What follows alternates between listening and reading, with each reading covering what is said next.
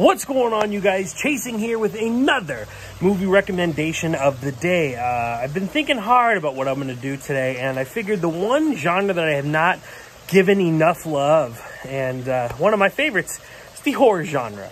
So I figured what better way to start the weekend, if in reality weekends even mean anything anymore, and recommend a good solid horror film. Now, this is not your average slasher. This is a film that's going to come with a lot of aspects, and I think that's why it was my favorite film of 2018. If you go back to yesterday, I recommended Spider-Man Into the Spider-Verse, which is my second favorite film in 2018, which I thought was incredibly unique and so different, and it had such a life to it, an energy that I have not experienced in such a long time. So for a movie to beat out Spider-Verse, it had to be something so unique. I don't really remember how it all happened, but as you guys know, Mr. James Hsu and I do weekly movie premieres, did weekly movie premieres at AMC Town Square, and hopefully one day we'll continue to do so. But for whatever reason, Hsu and our good friends were out of town, and I was the only one managing the premiere, and then the only person who chose Suspiria over whatever big blockbuster movie was out at that time. So I saw this movie all by myself. That's right, I already said the title. The 2018 film Suspiria, which will be on Amazon Prime now. Now, mind you, there is a 1977 film. It was an Italian horror film that's very, very famous for its use of color, its use of intense gore, but not for its character or plot development or anything like that. It is a very famous horror film when it comes to the genre of horror, particularly Italian. But then it got in the hands in 2018 of doing a remake. Tilda Swinton plays three characters in the film. Dakota Johnson, famous for playing Anastasia Steele, plays the main character in this film.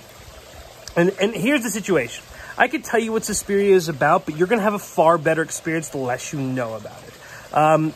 Basically, it's set in 1977, when the original movie actually came out. And Dakota Johnson goes to Berlin, which in the 70s in Berlin, obviously, you know, there's going to be political metaphors going on. There's a lot of themes in this movie. It's very, very deep. It's also one of the most absorbing films I've ever seen. Every aspect of it, the score, the cinematography, the way that the movie moves, the way that the movie looks is just so absorbing that it's almost hypnotic. So 1977, Dakota Johnson moves to a dance studio hoping to be trained by one of the best dancers of all time, and she ends up finding out that she plays more of a role in this upcoming production than she knows. That's where I'll leave it, and trust me, you're going to want to watch it.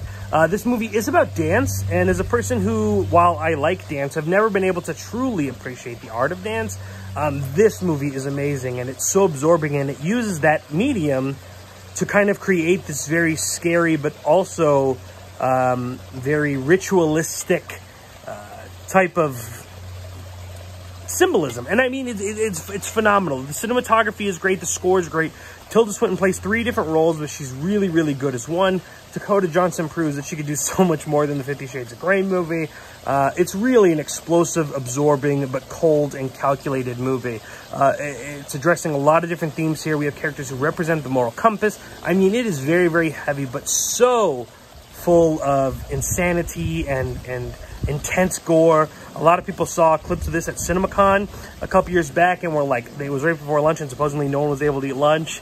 You know, those rumors go. But trust me, phenomenal, phenomenal film. Check it out, Suspiria. That's my movie recommendation of the day. Back to Mr. James Hsu.